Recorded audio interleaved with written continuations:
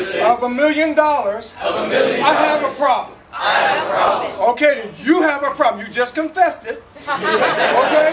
You have a problem. But what you're doing cannot be measured. It cannot be measured. You can change a nation with your minds. It is not about what you do on an individual basis.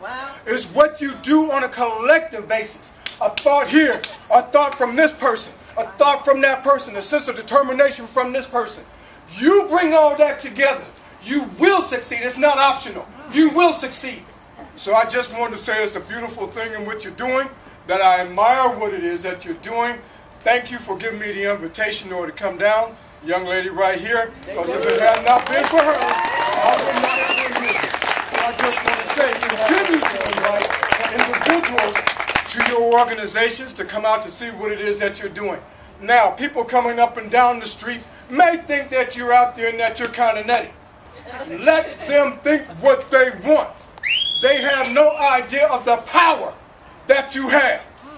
They have no idea. Because if they did, they were doing what it is that's going on here. Okay? So let them think what it is that they want. Jesus did it. Okay? Ford did it in reference to the car. Okay? So you're in a pretty good group. Okay? If they think you're nuts, you're in a pretty good group. So I'm going to shut up. I've had enough. I'm done. So I just want to say thank you for giving me an opportunity to speak. Thank you.